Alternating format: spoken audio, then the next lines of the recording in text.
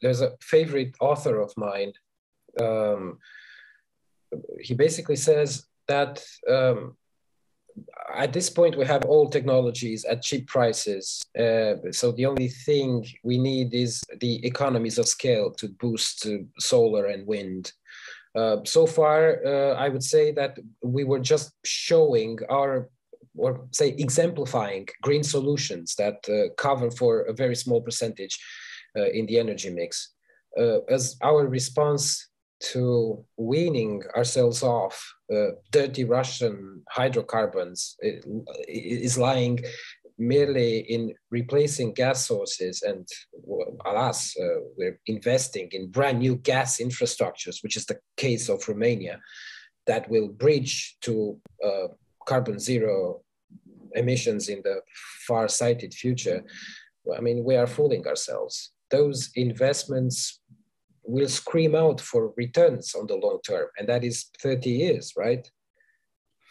Yes, I mean, we have several problems with new gas infrastructure. And I would start with the problem and with the argument that actually pushes the new gas infrastructure.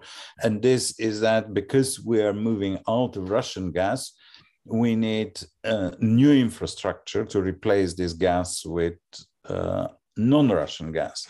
And the thing is, it doesn't work like that. I mean, gas infrastructure takes a long time to build, long time to repay. It's not just the actual physical building, but there are lots of permits, technologies, political disagreements, and so on and so on. When recently somebody was telling me, well, a floating terminal you can build in 2 years, and we were discussing the Alexandroupolis floating terminal, and then he said, and we've been discussing that for 6 years. And I said, well, then that makes 8 years. I couldn't find anyone matching Spot who has granted you drop-in permissions. I can drop in on your own Echo devices. Apologies, that's my idiotic Amazon. Say, Alexa, drop in. Alexa, shut up.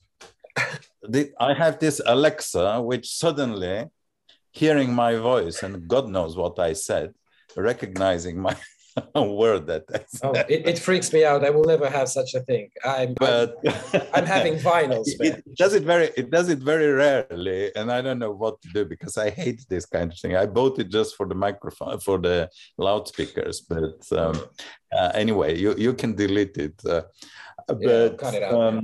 So, I mean, basically, to build an LNG terminal takes a lot of time. To build LNG import terminal, export terminal, and we have to factor in not just the physical building, because this is not, I mean, even if you call somebody to, I don't know, repair your roof, you don't say the roof can be repaired in 1 day. You calculate how long it will take by the time this person comes, and to find the money, to sign the contract and all that. So building even the fastest gas infrastructure takes a lot of time. Then this infrastructure is not just the entry point, but you need pipelines, you need all sorts of things. And by the time new infrastructure is built to supply non-Russian gas, the energy landscape will be completely different. And most of this infrastructure will end up a stranded asset. So because of that, it is very sensible for public funding not to go there. And if a private company wants to take the risk on that, let them take the risk, but they don't. I mean, the fact is that nobody wants to invest in, specifically in Europe. And the other reason is that it is very clear to all investors that Europe is dead serious about its climate ambitions. And while many companies were dismissing the climate policies of Europe, they learned a very hard lesson when they invested in coal, for instance, and suddenly coal started going down. And the same thing we're seeing now with gas. I mean, it's not that obvious like with coal, but we're seeing on the investment side that there is a very, very strong reluctance by financial institutions and companies to invest in gas infrastructure. That's why they have this very strong pressure on governments and European Commission and all sorts of public funding to fund the infrastructure, because businesses will not fund it. They will not invest in that.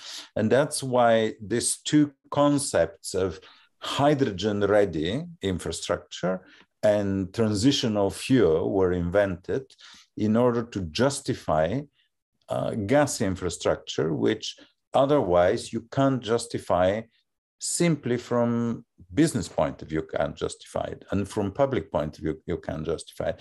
And that's why this sort of, I would say, fake concepts are being pushed so hard.